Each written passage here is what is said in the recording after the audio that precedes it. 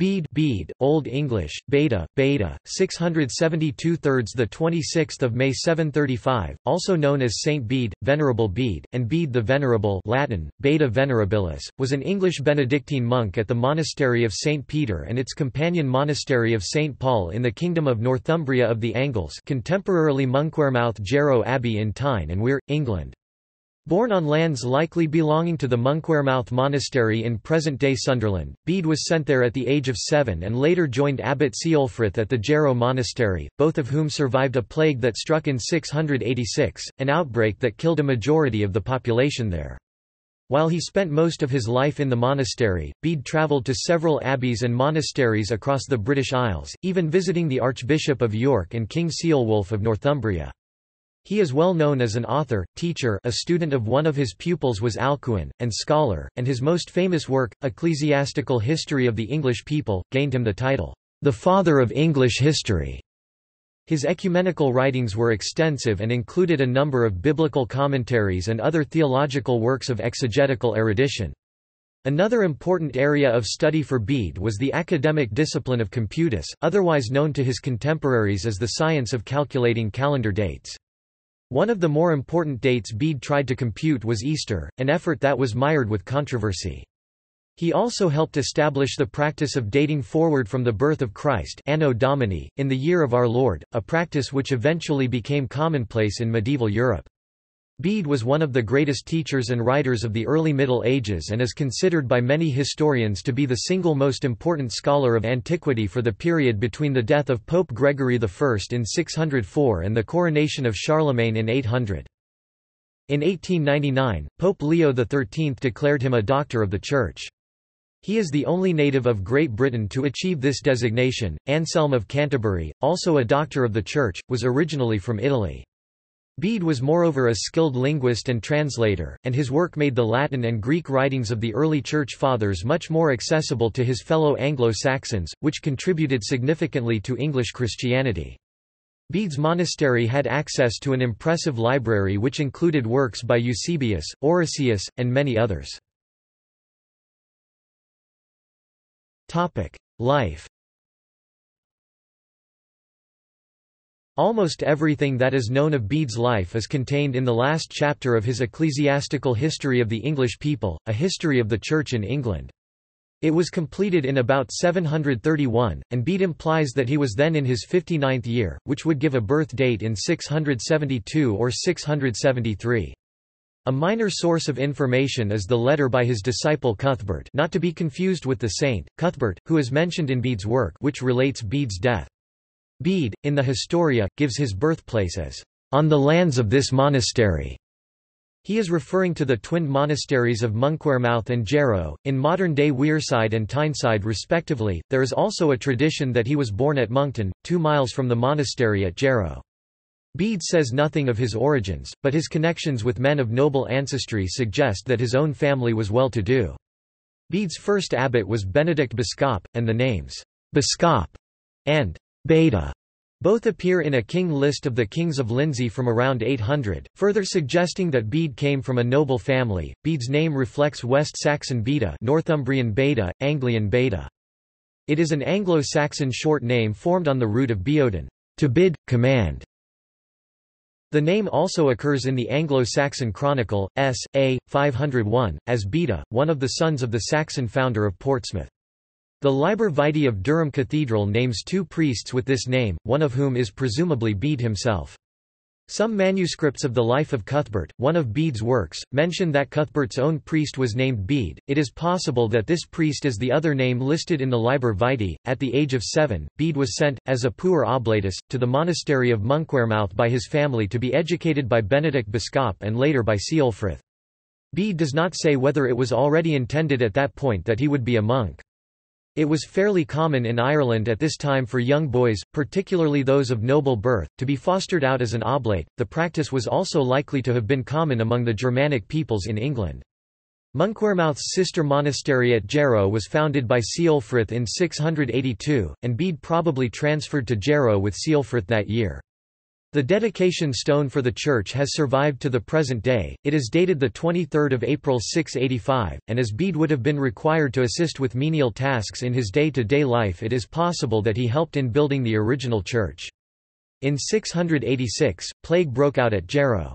The life of Ceolfrith, written in about 710, records that only 2 surviving monks were capable of singing the full offices. One was Ceolfrith and the other a young boy, who according to the anonymous writer had been taught by Ceolfrith. The 2 managed to do the entire service of the liturgy until others could be trained. The young boy was almost certainly Bede, who would have been about 14. When Bede was about 17 years old, Adamnan, the abbot of Iona Abbey, visited Monkwearmouth and Jarrow. Bede would probably have met the abbot during this visit, and it may be that Adamnan sparked Bede's interest in the Easter dating controversy. In about 692, in Bede's 19th year, Bede was ordained a deacon by his diocesan bishop, John, who was bishop of Hexham.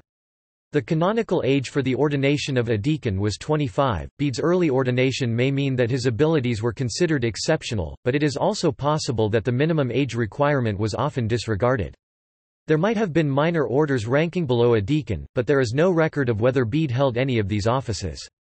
In Bede's 30th year, about 702, he became a priest, with the ordination again performed by Bishop John. In about 701 Bede wrote his first works, the De Arte Metrica and De Schematibus et Tropes, both were intended for use in the classroom. He continued to write for the rest of his life, eventually completing over 60 books, most of which have survived. Not all his output can be easily dated, and Bede may have worked on some texts over a period of many years. His last surviving work is a letter to Ecbert of York, a former student, written in 734. A 6th-century Greek and Latin manuscript of Acts of the Apostles that is believed to have been used by Bede survives and is now in the Bodleian Library at University of Oxford. It is known as the Codex Laudianus. Bede may also have worked on one of the Latin Bibles that were copied at Jarrow, one of which is now held by the Laurentian Library in Florence. Bede was a teacher as well as a writer. He enjoyed music, and was said to be accomplished as a singer and as a reciter of poetry in the vernacular.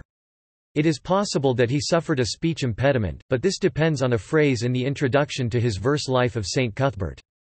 Translations of this phrase differ, and it is uncertain whether Bede intended to say that he was cured of a speech problem, or merely that he was inspired by the saint's works.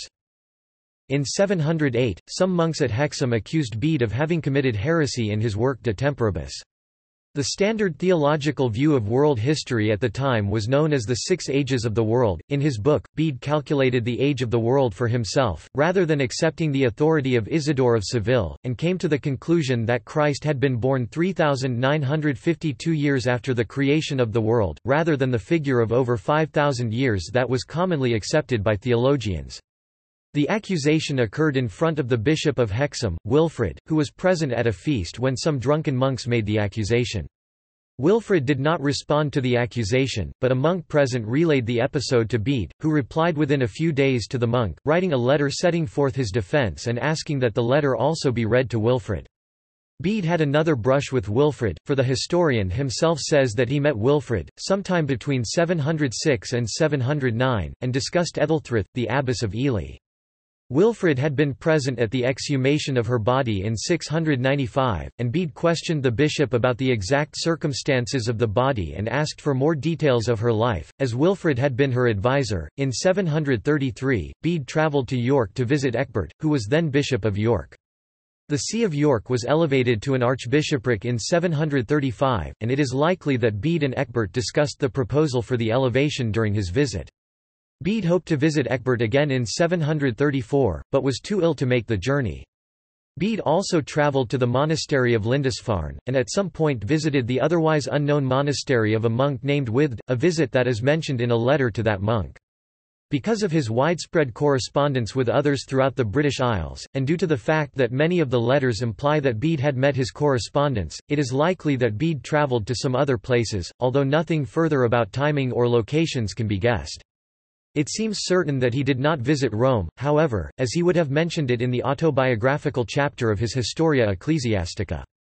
Nuthelm, a correspondent of Bede's who assisted him by finding documents for him in Rome, is known to have visited Bede, though the date cannot be determined beyond the fact that it was after Nuthelm's visit to Rome. Except for a few visits to other monasteries, his life was spent in a round of prayer, observance of the monastic discipline and study of the sacred scriptures. He was considered the most learned man of his time, and wrote excellent biblical and historical books. Bede died on the Feast of the Ascension, Thursday 26 May 735, on the floor of his cell, singing, "Glory be to the Father and to the Son and to the Holy Spirit," and was buried at Jarrow. Cuthbert, a disciple of Bede's, wrote a letter to a Cuthwin of whom nothing else is known, describing Bede's last days and his death. According to Cuthbert, Bede fell ill, "with frequent attacks of breathlessness but almost without pain," before Easter. On the Tuesday, 2 days before Bede died, his breathing became worse and his feet swelled. He continued to dictate to a scribe, however, and despite spending the night awake in prayer he dictated again the following day. At 3 o'clock, according to Cuthbert, he asked for a box of his to be brought, and distributed among the priests of the monastery, "a few treasures" of his, "some pepper, and napkins, and some incense." That night he dictated a final sentence to the scribe, a boy named Wilbert, and died soon afterwards. The account of Cuthbert does not make entirely clear whether Bede died before midnight or after. However, by the reckoning of Bede's time, passage from the old day to the new occurred at sunset, not midnight, and Cuthbert is clear that he died after sunset. Thus, while his box was brought at 3 o'clock Wednesday afternoon the 25th, by the time of the final dictation it might be considered already Thursday in that ecclesiastical sense, although the 25th in the ordinary sense. Cuthbert's letter also relates a 5-line poem in the vernacular that Bede composed on his deathbed, known as Bede's Death Song. It is the most widely copied Old English poem, and appears in 45 manuscripts, but its attribution to Bede is not certain. Not all manuscripts name Bede as the author, and the ones that do are of later origin than those that do not. Bede's remains may have been transferred to Durham Cathedral in the 11th century. His tomb there was looted in 1541, but the contents were probably reinterred in the Galilee Chapel at the cathedral. One further oddity in his writings is that in one of his works, the commentary on the 7 Catholic epistles, he writes in a manner that gives the impression he was married. The section in question is the only one in that work that is written in first-person view.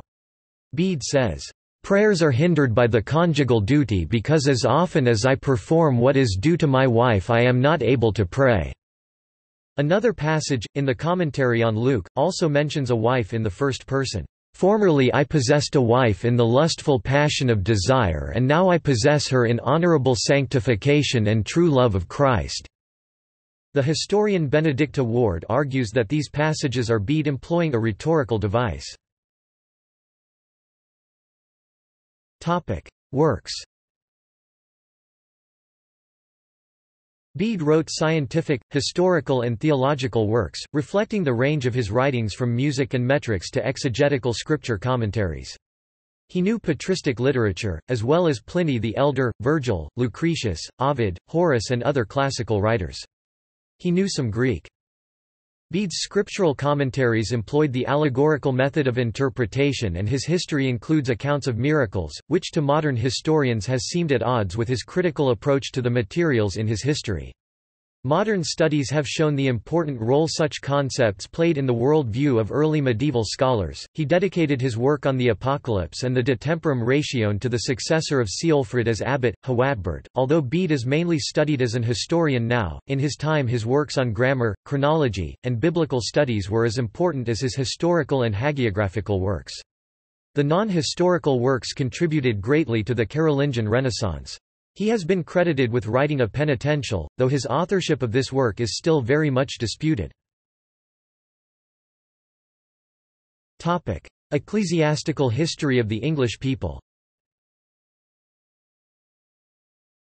Bede's best-known work is the Historia Ecclesiastica Gentis Anglorum, or an ecclesiastical history of the English people, completed in about 731.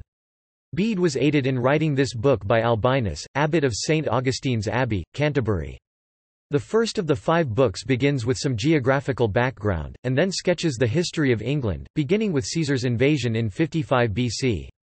A brief account of Christianity in Roman Britain, including the martyrdom of St. Alban, is followed by the story of Augustine's mission to England in 597, which brought Christianity to the Anglo-Saxons.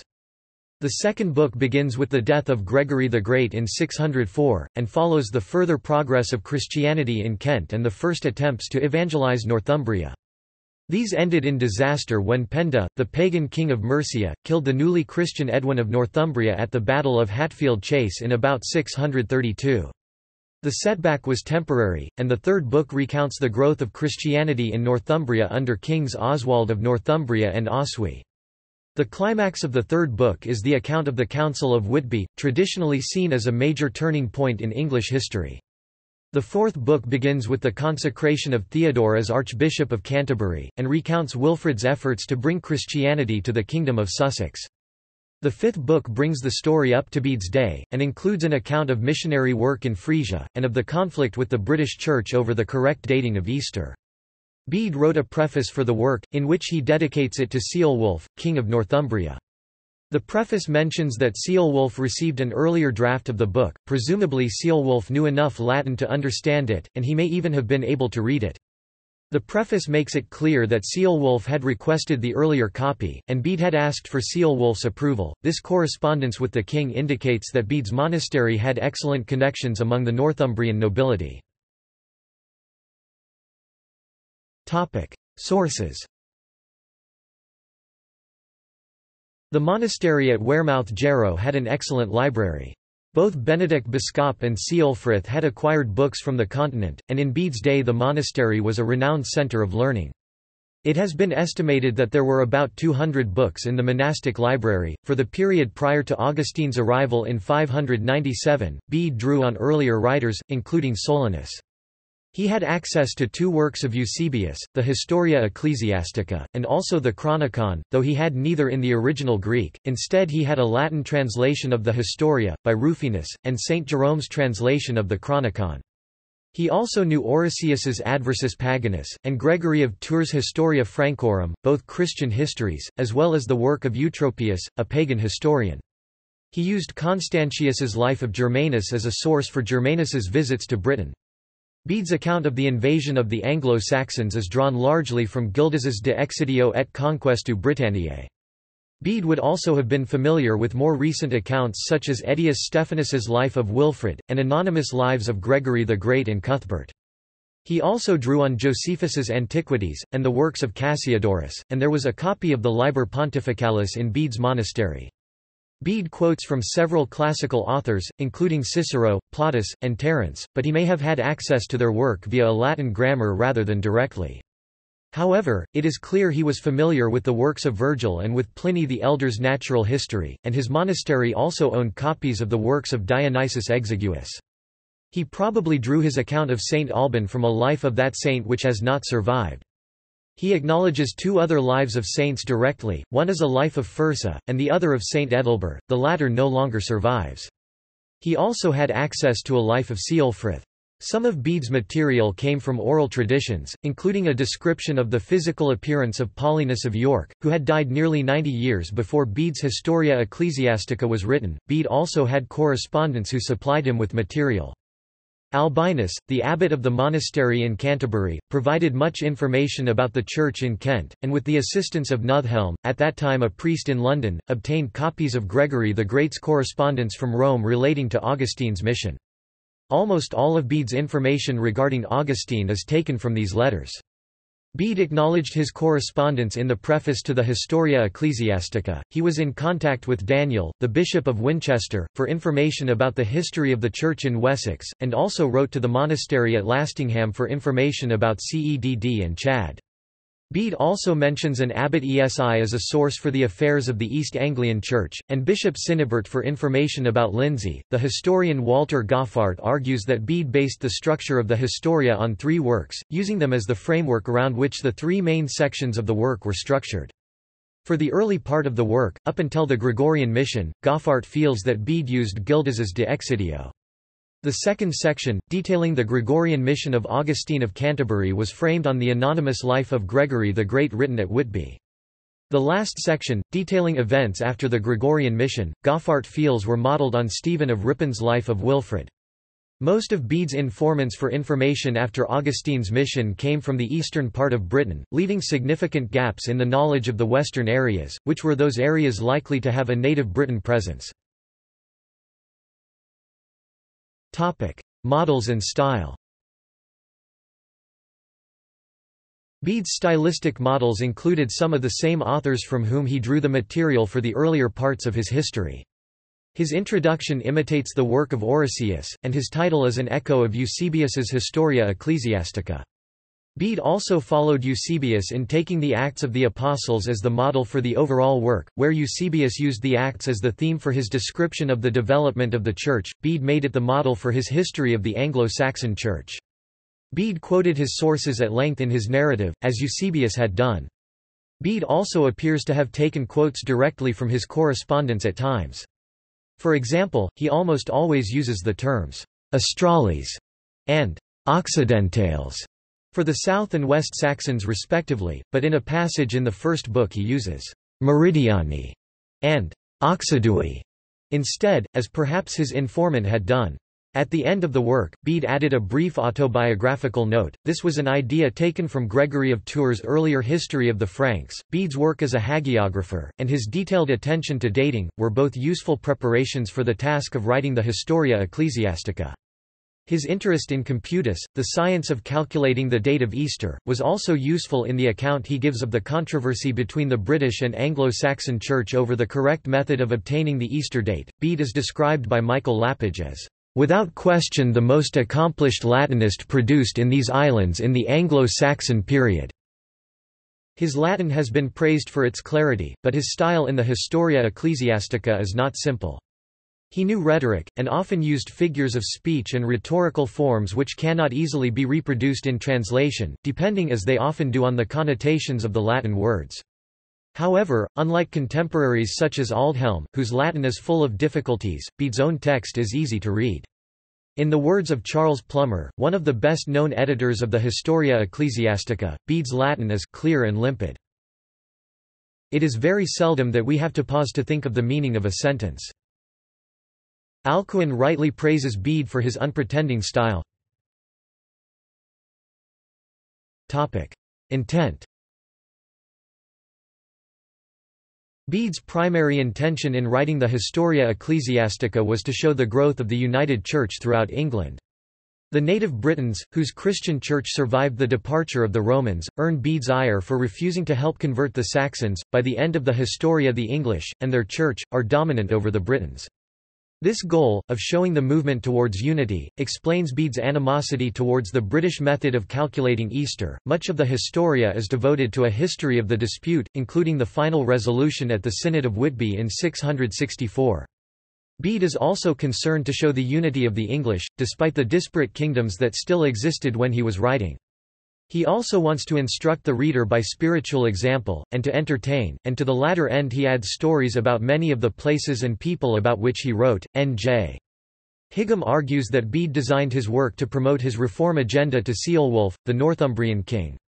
Bede painted a highly optimistic picture of the current situation in the Church, as opposed to the more pessimistic picture found in his private letters. Bede's extensive use of miracles can prove difficult for readers who consider him a more or less reliable historian, but do not accept the possibility of miracles. Yet both reflect an inseparable integrity and regard for accuracy and truth, expressed in terms both of historical events and of a tradition of Christian faith that continues to the present day.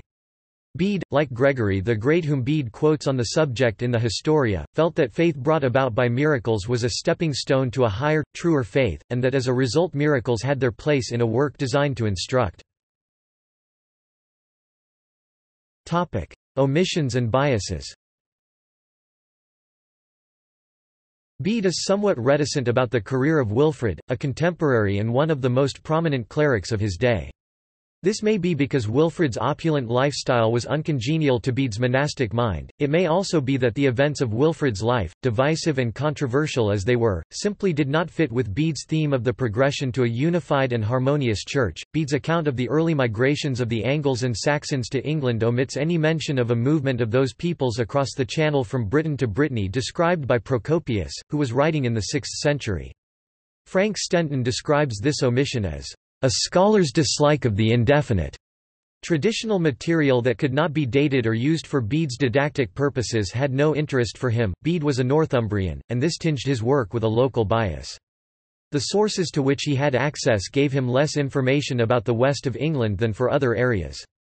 He says relatively little about the achievements of Mercia and Wessex, omitting, for example, any mention of Boniface, a West Saxon missionary to the continent of some renown and of whom Bede had almost certainly heard, though Bede does discuss Northumbrian missionaries to the continent. He also is parsimonious in his praise for Aldhelm, a West Saxon who had done much to convert the native Britons to the Roman form of Christianity. He lists 7 kings of the Anglo-Saxons whom he regards as having held imperium, or overlordship. Only 1 king of Wessex, Ceawlin, is listed, and none from Mercia, though elsewhere he acknowledges the secular power several of the Mercians held. Historian Robin Fleming states that he was so hostile to Mercia because Northumbria had been diminished by Mercian power that he consulted no Mercian informants and included no stories about its saints. Bede relates the story of Augustine's mission from Rome, and tells how the British clergy refused to assist Augustine in the conversion of the Anglo-Saxons. This, combined with Gildas's negative assessment of the British Church at the time of the Anglo-Saxon invasions, led Bede to a very critical view of the native church. However, Bede ignores the fact that at the time of Augustine's mission, the history between the two was one of warfare and conquest, which, in the words of Barbara York, would have naturally curbed any missionary impulses towards the Anglo-Saxons from the British clergy.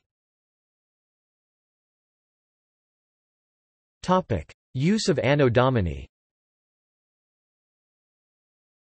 At the time Bede wrote the Historia Ecclesiastica, there were 2 common ways of referring to dates.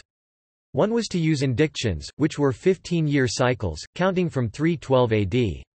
There were 3 different varieties of indiction, each starting on a different day of the year. The other approach was to use regnal years—the reigning Roman emperor, for example, or the ruler of whichever kingdom was under discussion. This meant that in discussing conflicts between kingdoms, the date would have to be given in the regnal years of all the kings involved. Bede used both these approaches on occasion, but adopted a third method as his main approach to dating, the Anno Domini method invented by Dionysius Exiguus. Although Bede did not invent this method, his adoption of it, and his promulgation of it in De Temporum Ratione, his work on chronology, is the main reason why it is now so widely used. Bede Venerabilis Easter cycle, contained in De Temporum Ratione, was developed from Dionysius Exiguus' famous Easter table. Assessment. The Historia Ecclesiastica was copied often in the Middle Ages, and about 160 manuscripts containing it survive. About half of those are located on the European continent, rather than in the British Isles. Most of the 8th and 9th century texts of Bede's Historia come from the northern parts of the Carolingian Empire. This total does not include manuscripts with only a part of the work, of which another 100 or so survive. It was printed for the first time between 1474 and 1482, probably at Strasbourg, France. Modern historians have studied the Historia extensively, and a number of editions have been produced. For many years, early Anglo-Saxon history was essentially a retelling of the Historia, but recent scholarship has focused as much on what Bede did not write as what he did. The belief that the Historia was the culmination of Bede's works, the aim of all his scholarship, a belief common among historians in the past, is no longer accepted by most scholars. Modern historians and editors of Bede have been lavish in their praise of his achievement in the Historia Ecclesiastica. Stenton regarded it as one of the small class of books which transcend all but the most fundamental conditions of time and place, and regarded its quality as dependent on Bede's astonishing power of co-ordinating the fragments of information which came to him through tradition, the relation of friends, or documentary evidence. In an age where little was attempted beyond the registration of fact, he had reached the conception of history. Patrick Wormald described him as "the first and greatest of England's historians." The Historia Ecclesiastica has given Bede a high reputation, but his concerns were different from those of a modern writer of history. His focus on the history of the organization of the English Church, and on heresies and the efforts made to root them out, led him to exclude the secular history of kings and kingdoms except where a moral lesson could be drawn or where they illuminated events in the Church. Besides the Anglo-Saxon Chronicle, the medieval writers William of Malmesbury, Henry of Huntingdon, and Geoffrey of Monmouth used his works as sources and inspirations. Early modern writers, such as Polydore Virgil and Matthew Parker, the Elizabethan Archbishop of Canterbury, also utilized the Historia, and his works were used by both Protestant and Catholic sides in the wars of religion. Some historians have questioned the reliability of some of Bede's accounts. One historian, Charlotte Baer, thinks that the Historia's account of the arrival of the Germanic invaders in Kent should not be considered to relate what actually happened, but rather relates myths that were current in Kent during Bede's time. It is likely that Bede's work, because it was so widely copied, discouraged others from writing histories and may even have led to the disappearance of manuscripts containing older historical works. Other historical works. Chronicles. As chapter 66 of his On the Reckoning of Time, in 725 Bede wrote the Greater Chronicle Chronica Maiora, which sometimes circulated as a separate work. For recent events the Chronicle, like his ecclesiastical history, relied upon Gildas, upon a version of the Liber Pontificalis current at least to the papacy of Pope Sergius I 687–701, and other sources. For earlier events he drew on Eusebius's Chronikoi Canones. The dating of events in the Chronicle is inconsistent with his other works, using the era of creation, the Anno Mundi. Lives. His other historical works included lives of the abbots of Wearmouth and Jarrow, as well as verse and prose lives of Saint Cuthbert of Lindisfarne, an adaptation of Paulinus of Nola's life of Saint Felix, and a translation of the Greek Passion of Saint Anastasius. He also created a listing of saints, the Martyrology. Theological works. In his own time, Bede was as well known for his biblical commentaries and exegetical, as well as other theological, works. The majority of his writings were of this type, and covered the Old Testament and the New Testament.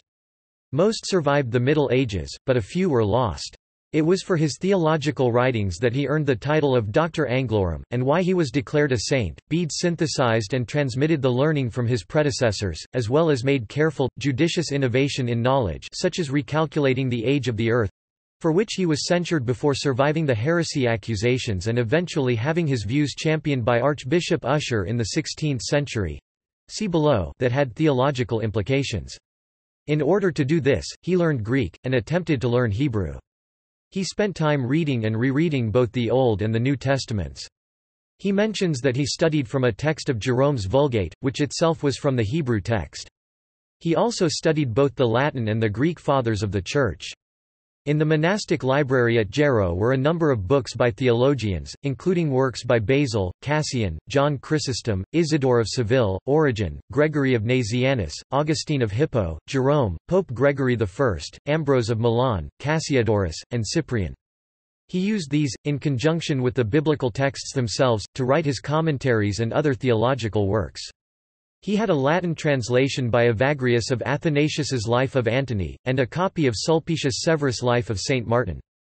He also used lesser-known writers, such as Fulgentius, Julian of Aclanum, Tychonius, and Prosper of Aquitaine. Bede was the first to refer to Jerome, Augustine, Pope Gregory and Ambrose as the four Latin fathers of the Church. It is clear from Bede's own comments that he felt his calling was to explain to his students and readers the theology and thoughts of the Church Fathers. Bede also wrote homilies, works written to explain theology used in worship services.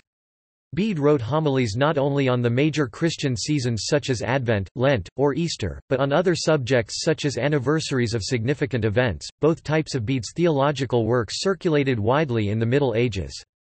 A number of his biblical commentaries were incorporated into the Glossa Ordinaria, an 11th-century collection of biblical commentaries. Some of Bede's homilies were collected by Paul the Deacon, and they were used in that form in the monastic office. Saint Boniface used Bede's homilies in his missionary efforts on the continent. Bede sometimes included in his theological books an acknowledgement of the predecessors on whose works he drew. In 2 cases he left instructions that his marginal notes, which gave the details of his sources, should be preserved by the copyist, and he may have originally added marginal comments about his sources to others of his works. Where he does not specify, it is still possible to identify books to which he must have had access by quotations that he uses. A full catalogue of the library available to Bede in the monastery cannot be reconstructed, but it is possible to tell, for example, that Bede was very familiar with the works of Virgil. There is little evidence that he had access to any other of the pagan Latin writers. He quotes many of these writers, but the quotes are almost all to be found in the Latin grammars that were common in his day, one or more of which would certainly have been at the monastery. Another difficulty is that manuscripts of early writers were often incomplete. It is apparent that Bede had access to Pliny's Encyclopedia, for example, but it seems that the version he had was missing Book XVII, as he would almost certainly have quoted from it in his De Temporum Ratione. Topic: Works on the Old Testament.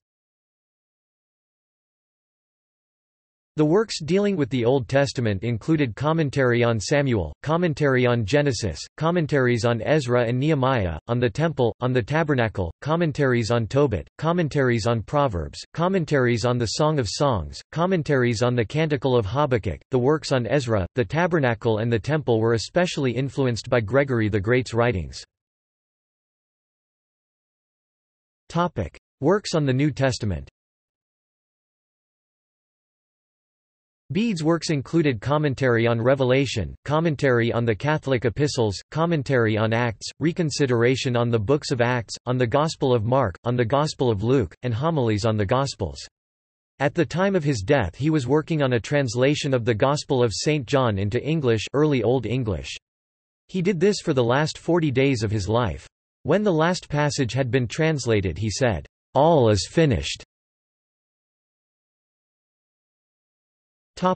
Works on historical and astronomical chronology. De Temporibus, or On Time, written in about 703, provides an introduction to the principles of Easter Computus. This was based on parts of Isidore of Seville's etymologies, and Bede also included a chronology of the world which was derived from Eusebius, with some revisions based on Jerome's translation of the Bible. In about 723, Bede wrote a longer work on the same subject, On the Reckoning of Time, which was influential throughout the Middle Ages. He also wrote several shorter letters and essays discussing specific aspects of computus. On the Reckoning of Time, De Temporum Ratione, included an introduction to the traditional ancient and medieval view of the cosmos, including an explanation of how the spherical Earth influenced the changing length of daylight, of how the seasonal motion of the Sun and Moon influenced the changing appearance of the new moon at evening twilight, and a quantitative relation between the changes of the tides at a given place and the daily motion of the Moon. Since the focus of his book was the computus, Bede gave instructions for computing the date of Easter and the related time of the Easter full moon, for calculating the motion of the Sun and Moon through the zodiac, and for many other calculations related to the calendar. He gives some information about the months of the Anglo-Saxon calendar in Chapter 15. Any codex of Bede's Easter cycle is normally found together with a codex of his De Temporum Ratione. For calendric purposes, Bede made a new calculation of the age of the world since the creation, which he dated as 3952 BC. Due to his innovations in computing the age of the world, he was accused of heresy at the table of Bishop Wilfrid, his chronology being contrary to accepted calculations. Once informed of the accusations of these lewd rustics, Bede refuted them in his letter to Plegwin. In addition to these works on astronomical timekeeping, he also wrote De Natura Rerum, or On the Nature of Things, modelled in part after the work of the same title by Isidore of Seville. His works were so influential that late in the 9th century Notker the Stammerer, a monk of the monastery of St. Gall in Switzerland, wrote that God, the orderer of natures, who raised the sun from the east on the 4th day of creation, in the 6th day of the world has made Bede rise from the west as a new sun to illuminate the whole earth.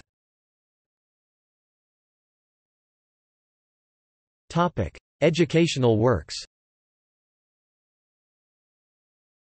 Bede wrote some works designed to help teach grammar in the Abbey School.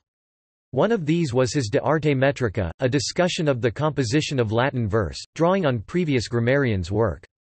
It was based on Donatus de Pedibus and Servius de Finalibus, and used examples from Christian poets as well as Virgil. It became a standard text for the teaching of Latin verse during the next few centuries. Bede dedicated this work to Cuthbert, apparently a student, for he is named, "beloved son," in the dedication, and Bede says, "I have labored to educate you in divine letters and ecclesiastical statutes." Another textbook of Bede's is the De Orthographia, a work on orthography, designed to help a medieval reader of Latin with unfamiliar abbreviations and words from classical Latin works. Although it could serve as a textbook, it appears to have been mainly intended as a reference work. The exact date of composition for both of these works is unknown. Another educational work is De Schematibus et Tropis Sacrae Scriptura, which discusses the Bible's use of rhetoric. Bede was familiar with pagan authors such as Virgil, but it was not considered appropriate to teach biblical grammar from such texts, and in De Schematibus. Bede argues for the superiority of Christian texts in understanding Christian literature. Similarly, his text on poetic meter uses only Christian poetry for examples. Vernacular poetry. According to his disciple Cuthbert, Bede was also doctus in nostris carminibus, learned in our songs. Cuthbert's letter on Bede's death, the Epistola Cuthberti de Obitu Bede, moreover, commonly is understood to indicate that Bede also composed a 5-line vernacular poem known to modern scholars as Bede's Death Song. And he used to repeat that sentence from St. Paul, "It is a fearful thing to fall into the hands of the living God," and many other verses of Scripture, urging us thereby to awake from the slumber of the soul by thinking in good time of our last hour. And in our own language, for he was familiar with English poetry, speaking of the soul's dread departure from the body. As Opland notes, however, it is not entirely clear that Cuthbert is attributing this text to Bede. Most manuscripts of the latter do not use a finite verb to describe Bede's presentation of the song, and the theme was relatively common in Old English and Anglo-Latin literature. The fact that Cuthbert's description places the performance of the Old English poem in the context of a series of quoted passages from sacred scripture, indeed, might be taken as evidence simply that Bede also cited analogous vernacular texts. On the other hand, the inclusion of the Old English text of the poem in Cuthbert's Latin letter, the observation that Bede was learned in our song, and the fact that Bede composed a Latin poem on the same subject all point to the possibility of his having written it. By citing the poem directly, Cuthbert seems to imply that its particular wording was somehow important, either since it was a vernacular poem endorsed by a scholar who evidently frowned upon secular entertainment, or because it is a direct quotation of Bede's last original composition. Veneration. There is no evidence for cult being paid to Bede in England in the 8th century. One reason for this may be that he died on the feast day of Augustine of Canterbury. Later, when he was venerated in England, he was either commemorated after Augustine on the 26th of May, or his feast was moved to the 27th of May. However, he was venerated outside England, mainly through the efforts of Boniface and Alcuin, both of whom promoted the cult on the continent. Boniface wrote repeatedly back to England during his missionary efforts, requesting copies of Bede's theological works. Alcuin, who was taught at the school set up in York by Bede's pupil Egbert, praised Bede as an example for monks to follow and was instrumental in disseminating Bede's works to all of Alcuin's friends. Bede's cult became prominent in England during the 10th century revival of monasticism, and by the 14th century had spread to many of the cathedrals of England. Wulfstan, Bishop of Worcester c. 1008–1095 was a particular devotee of Bede's, dedicating a church to him in 1062, which was Wulfstan's first undertaking after his consecration as bishop. His body was translated, the ecclesiastical term for relocation of relics, from Jarrow to Durham Cathedral around 1020, where it was placed in the same tomb with St. Cuthbert of Lindisfarne. Later Bede's remains were moved to a shrine in the Galilee Chapel at Durham Cathedral in 1370. The shrine was destroyed during the English Reformation, but the bones were reburied in the chapel. In 1831 the bones were dug up and then reburied in a new tomb, which is still there. Other relics were claimed by York, Glastonbury and Fulda. His scholarship and importance to Catholicism were recognized in 1899 when he was declared a Doctor of the Church. He is the only Englishman named a Doctor of the Church. He is also the only Englishman in Dante's Paradise Paradiso by .130, mentioned among theologians and doctors of the Church in the same canto as Isidore of Seville and the Scot Richard of St. Victor. His feast day was included in the general Roman calendar in 1899, for celebration on 27 May rather than on his date of death, 26 May, which was then the feast day of Pope Saint Gregory VII. He is venerated in both the Anglican and Roman Catholic Church, with a feast day of 25 May, and in the Eastern Orthodox Church, with a feast day on 27 May. Bede became known as Venerable Bede Lat. Bede Venerabilis by the 9th century because of his holiness, but this was not linked to consideration for sainthood by the Roman Catholic Church. According to a legend, the epithet was miraculously supplied by angels, thus completing his unfinished epitaph. It is first utilized in connection with Bede in the 9th century, where Bede was grouped with others who were called venerable at two ecclesiastical councils held at Aachen in 816 and 836. Paul the Deacon then referred to him as venerable consistently. By the 11th and 12th century, it had become commonplace. However, there are no descriptions of Bede by that term right after his death. Modern legacy. Bede's reputation as a historian, based mostly on the Historia Ecclesiastica, remains strong. Historian Walter Goffart says of Bede that he holds a privileged and unrivaled place among first historians of Christian Europe. His life and work have been celebrated with the annual Jarrow Lecture, held at St. Paul's Church, Jarrow, since 1958. The English Heritage Organisation created Jarrow Hall, previously known as Bede's World, a museum that celebrates the history of Bede and other parts of English heritage. See also Jarrow Hall, Anglo-Saxon Farm, Village and Bede Museum, formerly Bede's World. List of manuscripts of Bede's Historia Ecclesiastica. List of works by Bede. North East England. Notes. References. Sources. Primary sources. Secondary sources. Further reading. Story, Joanna, Bailey, Richard 2015. The Skull of Bede. The Antiquaries Journal, 95-325-50.